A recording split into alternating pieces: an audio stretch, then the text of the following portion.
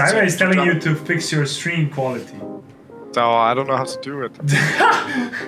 I don't know either, bro.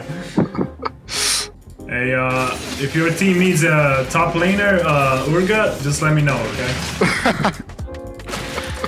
I don't know. Oh, there we go. Bro, he's stealing my kills. No. Bro, he's stealing my kills, bro. Look at this.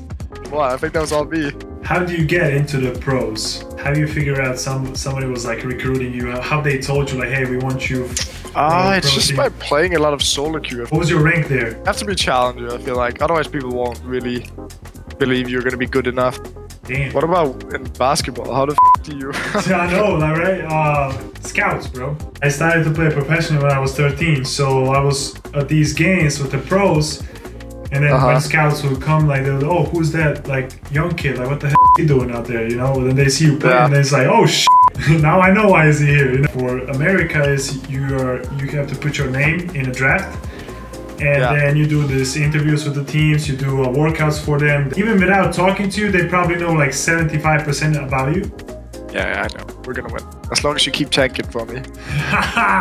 Get out of here. Okay, we just 3v2 them. I'll hook him. Got him. Now it's your turn. Get a hook in.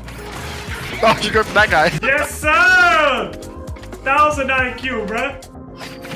Wait, when you practice with your team, you guys always practice together? Yeah. Like team, friend? Yeah.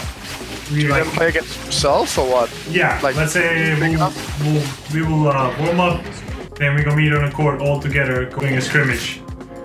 Like against each other, against your whole team? Yeah. Yo, I gotta go now. Yeah? I gotta go get some practice. You know, shoot some hoops, you know? You better. Solo queue.